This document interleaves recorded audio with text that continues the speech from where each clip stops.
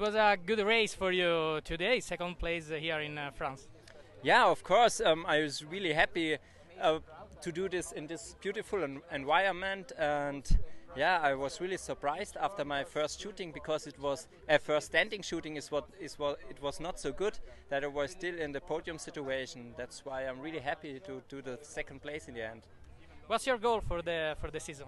My goal for the season, it's like last year. I want to go in top 6 in overall World Cup, and for the World Championships, individual medal would be nice. The last question: what we want to tell to the fan of Huntels, from Huntels? You want to tell to the fan for Huntels? For the fan of to Huntels. Yeah, I think there will be again a lot of German fans, and I hope that there will be a good party. And I think the weather it's always good, so I don't have to hope for good weather. Thank you so much. You're welcome.